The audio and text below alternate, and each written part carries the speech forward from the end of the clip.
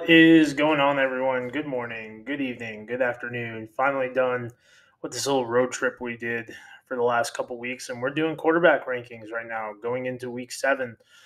Week 6, we saw Kenji Bahar come back. Pretty excited for him.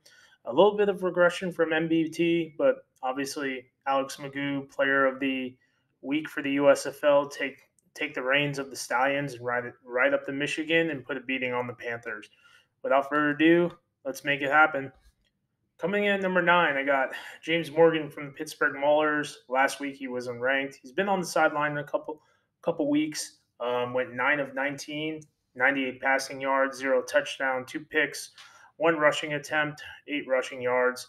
Morgan got another opportunity this week. Didn't really do much with it. It was kind of garbage time. It looked like they were at the point in the game in which they were just kind of trying to figure things out.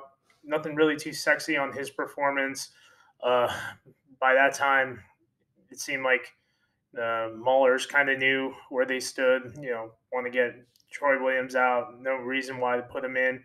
I mean, Morgan's a big disappointment this year. Came in at number 10. Didn't think he'd light up the league, but thought he'd show enough to be a serviceable quarterback. Right now, you can kind of think maybe he was doing too much, try to make a claim for himself. Overall, not totally impressed. Obviously, this is a Troy Williams show. He was moving up the rankings the last couple weeks. You're entitled to have a bad game here and there, and that's really what happened. Coming in at number 8, Kyle Lauletta, New Jersey Generals. Last week I had him at 5, 17 of 30, 177, 1 touchdown, 1 pick, 4 rushing attempts, 24 rushing yards, and a fumble. About 17 or 18 of those yards came on one broken play that Lauletta manufactured. It was a great play. Got through a lot of strength, a lot of quickness, got a first down, but it just wasn't enough. Obviously, they lost 10 to 16 to the Gamblers. Gamblers are a different team. Last year they lost those games. This year they win those games. We, as fans, media alike, we all are very curious on the status of DeAndre Johnson. This offense is clicking when Johnson's there. There was an injury in week 5. Lauletta came in last week, did a pretty good job. Had a pick that wasn't really his fault. This week, did some good things, and then overall, it took him a while. Like going through the second quarter, I think he was 4 of 12 at one point. It just did not look like an effective passing game. But you got to think too, Lauletta hasn't played football in over a year. Last year he was at the Maulers, so we could see maybe some progression going into next week, a little bit more comfortability. But overall, if Lauletta is playing, obviously the Generals don't have their best guy out there. Crazy, I know, crazy insight with that, with QB talk. But this offense is going to ride or die with DeAndre Johnson. We've seen his improvements as a passer. You got to give this guy the keys to the offense if he's 75% healthy, especially in a playoff run. Coming in at number 7, it's Josh Love, Michigan Panthers. Last week I had him at number 9. He went 20 of 34, 222 passing yards, 1 touchdown, no picks, 3 rushing attempts, 5 rushing yards. First time for him in a couple of weeks to get the full dosage of Josh Love. Mobility-wise, he is who he is. Be a little bit shifty here and there. Had some mental blunders. This fake spike, there was a miscommunication between him and the wide receivers, his OC. It didn't look too sexy at the end of the half, especially, they left about 13 points on the field, I counted, between possible touchdowns and field goals that they didn't get. I don't know how much more Josh Love we are going to see. He's got a great connection with Joe Walker and Trey Quinn. Trey Quinn especially put up over 100 yards this week. But in the end, the people are shouting for Eric Barrier. Everyone in the North Division has a chance to compete and get into the playoffs. The Stars are one game up, but they're not, playing the best football. They're winning in spite of themselves, if that makes sense.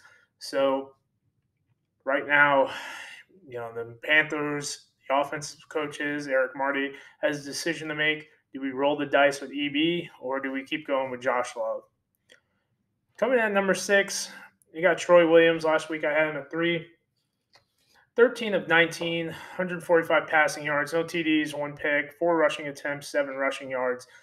Lowest rushing output for Williams. I mean, his strength is his legs. Him and Gaither and Isaiah Henney have a good thing, but there was a lot of neglect for the running backs this week. Garrett Groshek only had 1 carry. Williams is the best when he's using his legs. Use more read option. Let him scramble around, spread the field out, let him make plays. I know that Muller's offensive line isn't the most stable unit outside of Terry Poole, but in the end, you have one of the most athletic guys in this league. Let him do what he does. Missed a couple easy throws, in my opinion. Had some dump offs to Stocky and another tight end. That's kind of his, something he can do when he's moving around and whatnot. Find a little check down that can go for 15 plus yards. In the end, not the most effective outing for him. He needs to be better. I don't think there's any talk about that. As we talked about with Love, this team is still in the hunt. I don't think they're a championship team by any means, but you can always sneak in no matter what, especially in these 10-game seasons. Coming in at number 5, I don't know if you guys can know this. There's a little bit of a Norton bias here. I cover the Panthers, or the team I like to watch, but got to be as fair as we can. It's Case Cookis, Philadelphia Stars. Last week I had him at 17 of 27, 238, 0 touchdowns, 2 picks, 9 rushing attempts, 43 rushing yards, and a fumble. I mean, he was probably the hardest receiver to evaluate. I saw a lot of drops. That interception they threw, it was inside the 5. Devin Gray could have made a play on it. A couple of drops from his receivers, bad ones, and then 2 rushing touchdowns that were called back. Really changes the outcome of the game. Granted, they won, but I mean, this offensive line continues to kill this poor guy, and we're not going to see the true Case Cookis that we saw in 2022 until this offensive line gets shored up. Now, I don't know if Case Cookis is going to be the same guy as far as like NFL looks going into this year. I think a lot of the teams are not going to want to deal with him, but he's showed a lot of toughness this year, been hit way more times than anyone deserves. I think Cookis is going to will the Stars to a playoff berth, and if they get into the playoffs by attrition, they could get to the championship, because at this point, no one in the North is proving they belong in that big game. Coming in at number 4, hate to put this guy here, but it's McLeod Bethel-Thompson from the Breakers. Last week I had him at 1. I've pretty much had him at 1 this whole year. He went 22 of 38, 190 passing yards, 1 TD, 2 picks, 0 rushing attempts, 0 rushing yards. I mean, everyone's entitled to a bad game, right? This is probably his first one. Something I talked on the Markcast today was, are we seeing some fatigue a little bit? He looked a little uncomfortable, but this man's been played in 18 games last year, plus the playoffs, so he's at 21 games. Moving forward, like, eventually all this fatigue. So the CFL season starts in May, preseason and all that stuff. Goes to November for him, and now he's back playing football in March. It's not the most effective method for him. I don't know if he'll, if there's a fatigue thing, but everyone's entitled for an off day. I saw a couple of drops by Sage Surratt. D. Anderson had a bad drop that he could have walked into the end zone. Johnny Dixon had a bad drop, and that changes the course of the game. You go from, first down inside the 20, you can run the ball with Wes Hills to now you're at 3rd and 10, 2nd and 10. It changes the aspect of the game. I'm not out on MBT, but at the same time, I understand that, there are some limitations. Coming in at number 3, Cole Kelley. Last week I am at 4. I've probably had Cole Kelley at 4 from week 5 maybe, or excuse me, week 4 till now. I think he's been there the last couple weeks. And I've talked about this on multiple facets. It's the ability for Kelley to avoid the sack and keep those 2nd and 10s and 3rd and 10s. Then that could become a 2nd and 17 or a 3rd and 17 because of how big he is and how hard he is to break down. He went 14 of 24, 135, 1 touchdown, 10 rushing attempts, 21 rushing yards, a fumble. I think he's the calming force. Him and Papali have a really good thing going. Him and Derek Dillon have a really good thing going. a lot of these games weren't the sexiest offensive outputs. It was probably the worst quarterback play overall, but in as a whole, we've gotten 6 good weeks of quarterback, or excuse me, 5 other good weeks of quarterback play. It's been the MBT and McGough show for a while, but Kelley and Bahar are that next tier of quarterbacks, in my opinion. And he put together another solid performance, and which is why the Showboats won, third game in a row. Coming at number 2, I got Kenji Bahar. Last week he was unranked. The previous week I had him at 3, 19 of 29, 130, no touchdowns, no picks, 1 rushing attempt, 2 rushing yards. It was all the Bahar show for the Gamblers. They didn't go to Terry Wilson or Montel Cozart. The Gamblers dealt with some untimely penalties, just like the Stars did. A lot of penalties for Cookus and that company up there. But we saw him moving around in the pocket, and not so much his rushing ability, but just the ability to buy some time. He hit Clint Sig on three receptions that led to a first down. Sig had four receptions total, and each time they were his second and third option. Bought some time, found Sig. Sig made some plays. He had three first downs. Really enjoyable experience to watch Bahar play. Each week he gets a little bit better. That was his 8th professional start.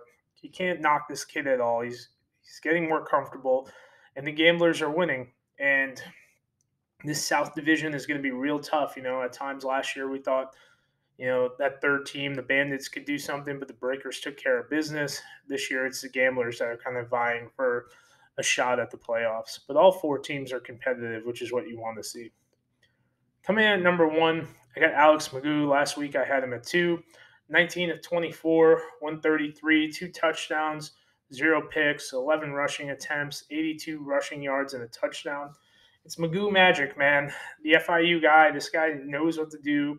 He's a stud. Each week, like Bahar, he's getting better. He started 3 games last year, a bunch of injuries last year. This year, he's got these Stallions primed to go back to the championship. His mobility is what gets me, man, is that he is so shifty in that pocket. He's able to run around. He's the next step above Bahar, except this dude can take off with his legs. His passing ability has gotten a lot better this year, and it's just a privilege to watch him play, man. That's really what it's coming down to. He's been a great leader for this team. He's every week he's finding a new way to do it. This week it was a lot of running around it behind the line of scrimmage and then finding, running back to dump pass off to. Even when Jay Sternberger is covered, you got so many different guys. Davion Davis, Austin Watkins, Myron Mitchell. That's kind of what's making this team. This is a very well put together team. Zach Potter and Skip Holtz have done a great job, and they're showing it week in and week out. Overall, guys, that's my quarterback rankings for week 6 going into week 7. I appreciate you guys tuning in as always. Last video didn't do as great. Some do better than others. If you guys can always leave a comment, subscribe, share around. It really helps.